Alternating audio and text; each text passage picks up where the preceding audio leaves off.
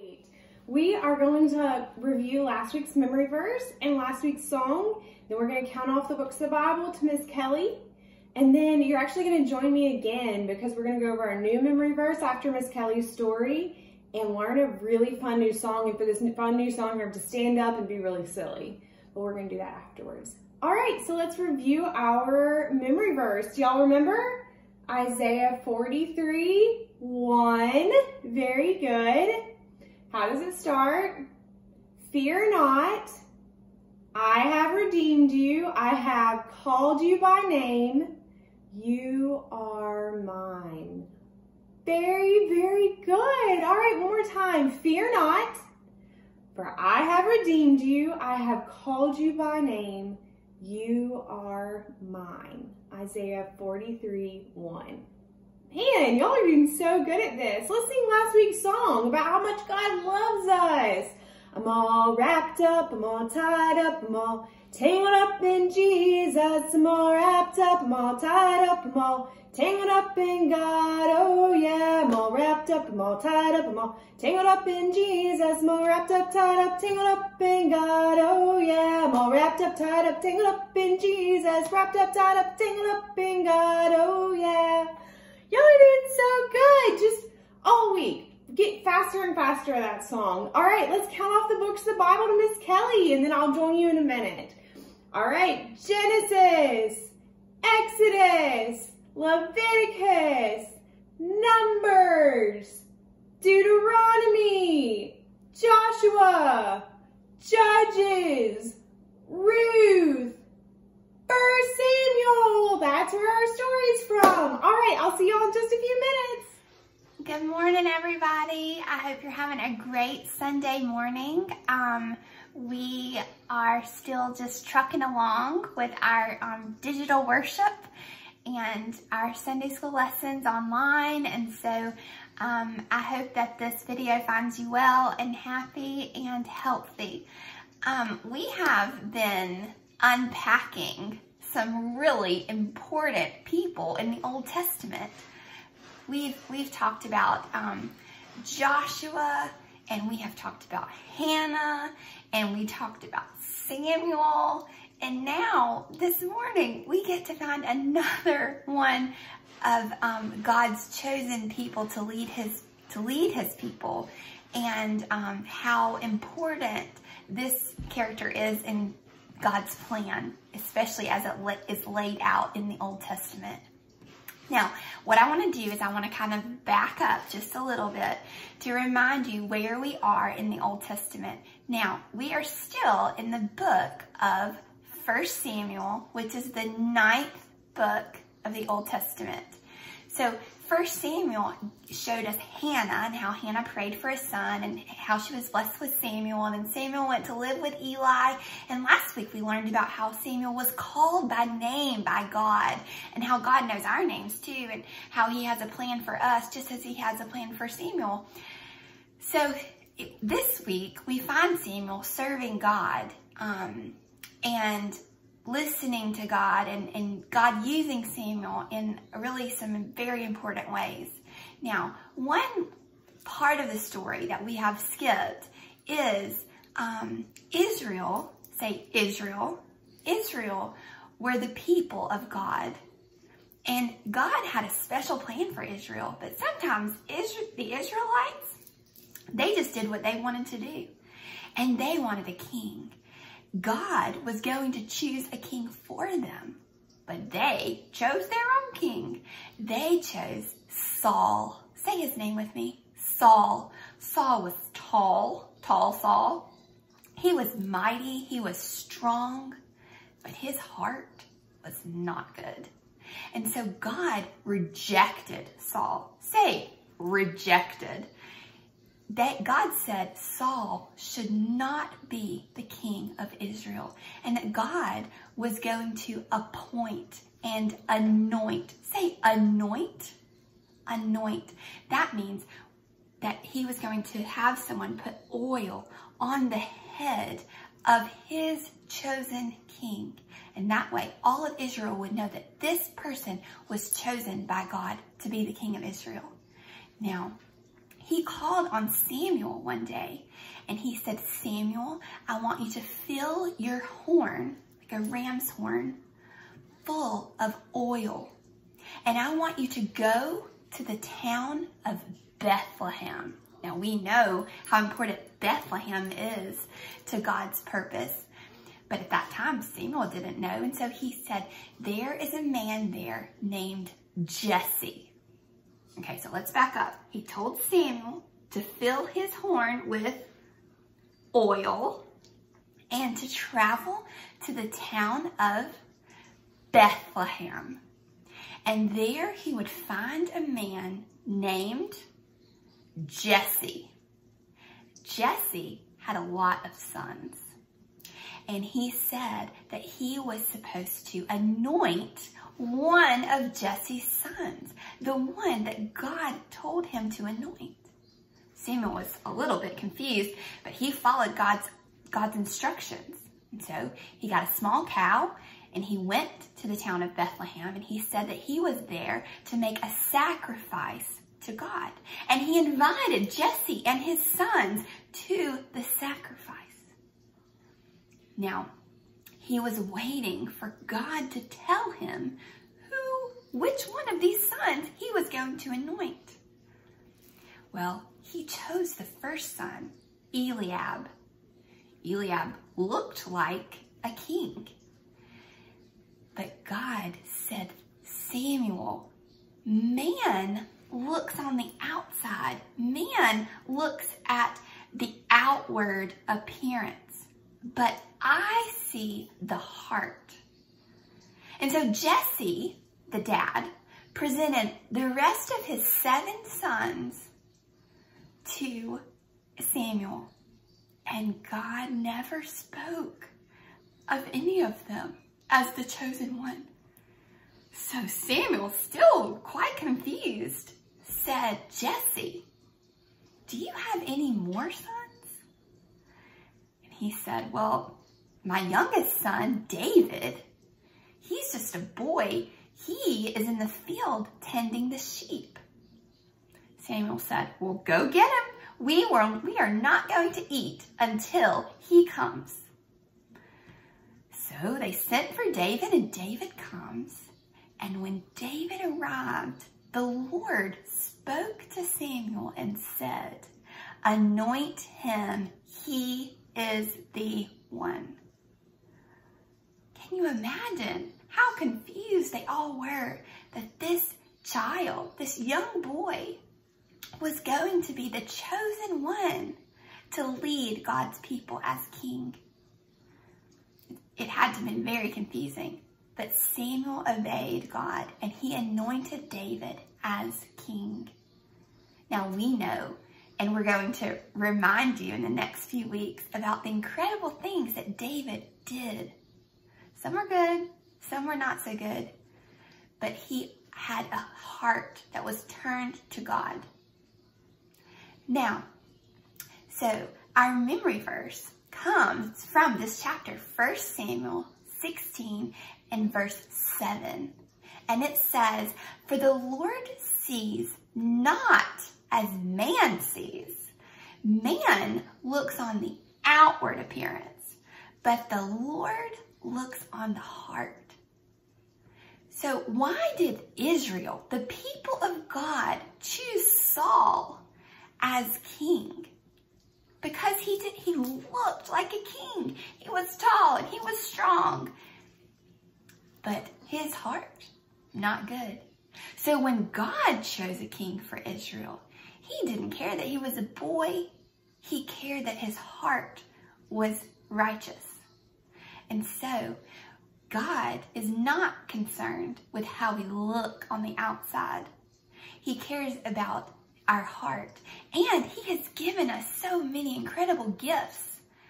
And when our heart is good and we're using our gifts and our character traits to his glory, then we are pleasing to God. Not just because we look good on the outside or we wear nice clothes or our hair looks good. It's because our heart is good. And so we're going to do a quick recap. Who was the servant of God that was told to fill that horn with oil and go anoint the chosen king? Samuel.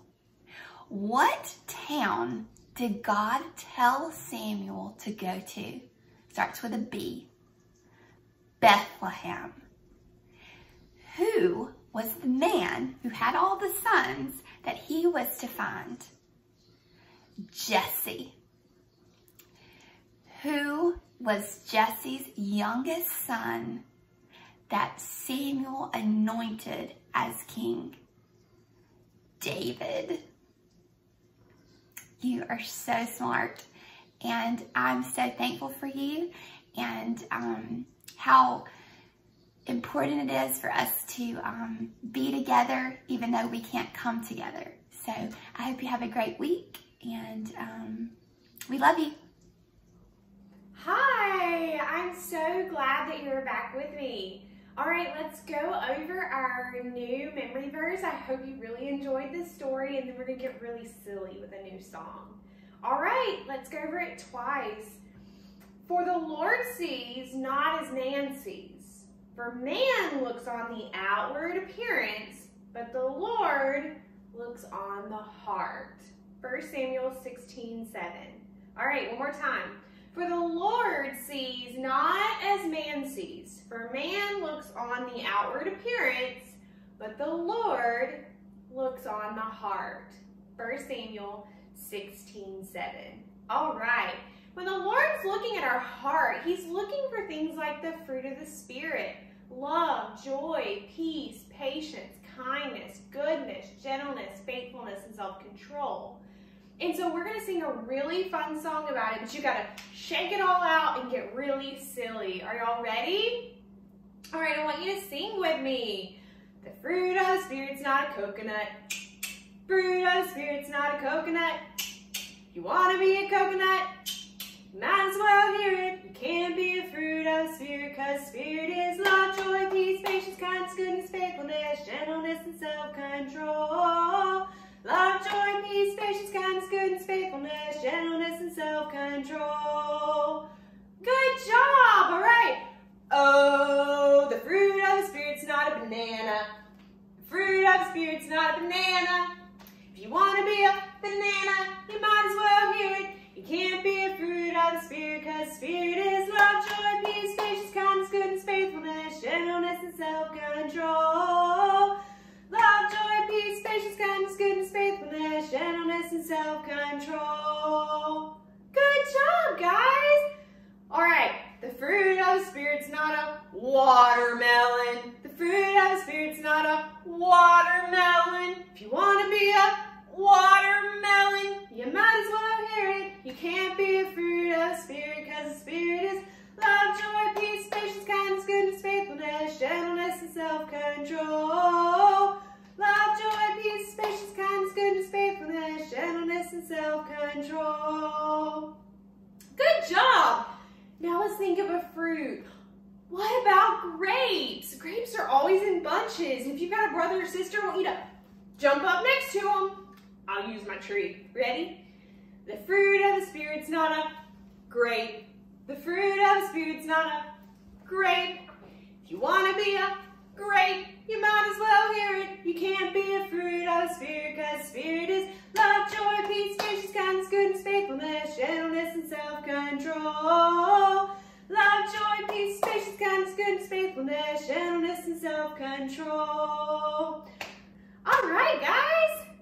It was so good seeing y'all. And I hope that you enjoyed this. Whew, I'm tired. That's a lot of singing and dancing. We're going to go to Miss Leeson Tell now, and she's going to do your art project with you. And this one's really, really fun and really long, so make sure you got your pencils and paper and your markers ready to be able to do this.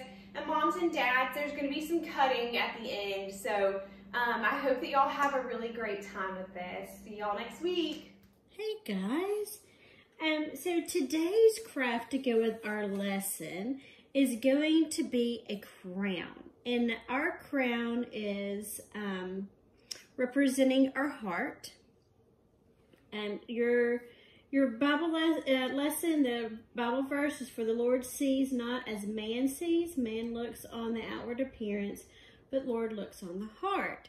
And so what we're going to do is we're going to build a crown, and then we're going to put jewels on our crown.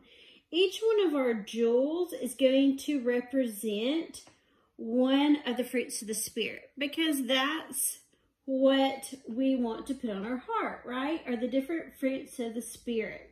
That's what God wants to see on our crown in our heart. So the first thing we're going to do is we're going to build a crown, right? So you're going to have 2 pieces to your crown. What you're going to do is you are going to draw different height,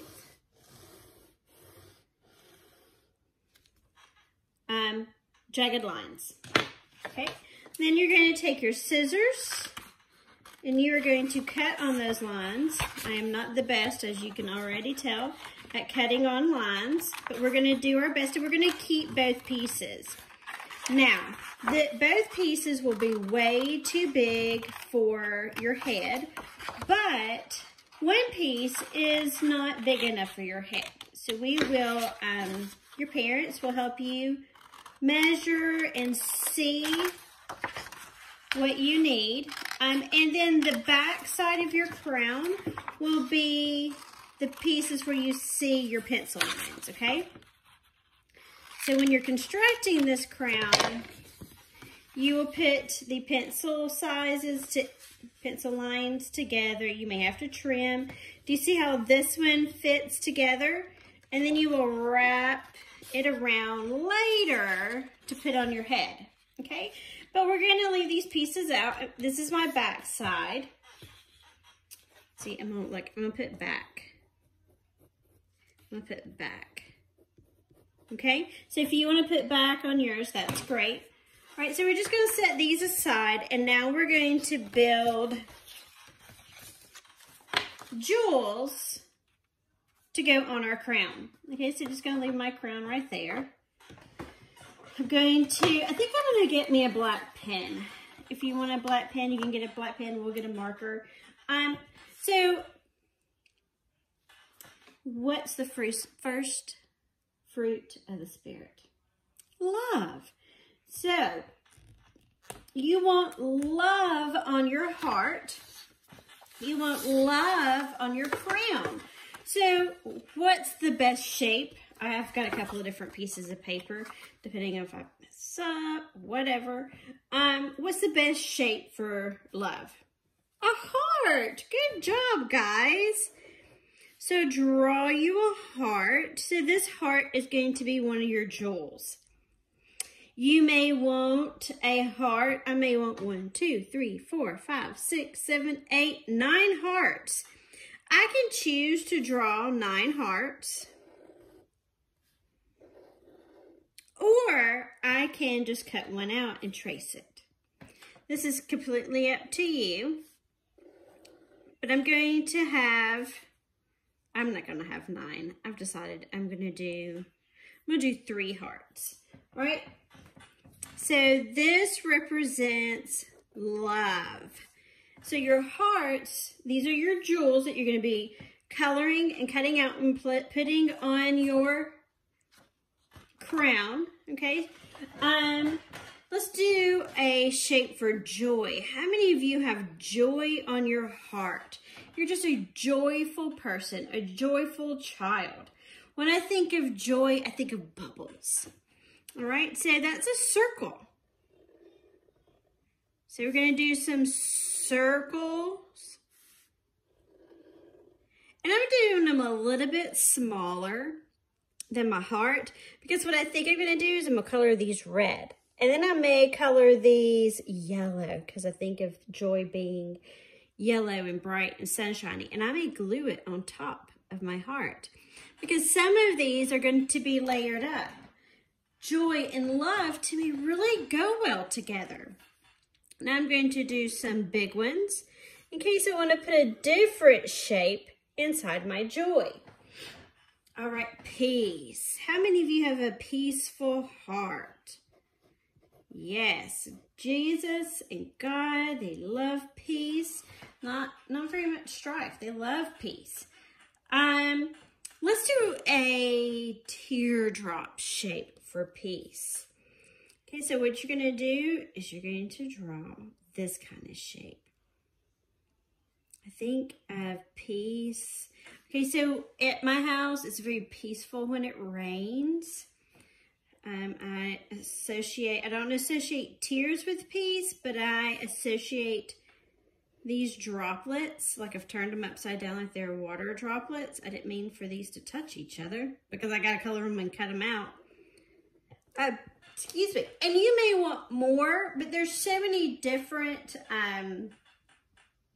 personalities here and so many different jewels you can be doing. We're just going to, I'm going to lay them out here. And if you're not a patient person, but you want to learn to be patient, add that jewel in. You'll probably have all of the fruits of the Spirit in here because we all strive to have these fruits. So let's do patience. Let's choose I'm going to do a triangle for patience. So this is I might do really big because I think a teardrop inside of peace and patience, I think that would be beautiful. Right, and we need lots of jewels to go on here because these are representing bits and pieces of our heart, and our attitude and our heart go together. So we're just going to draw a few of these. All right, so let's do kindness. We're going to do kindness, and it's going to be a square. All right, so you're going to do kindness. You may want some big kindness.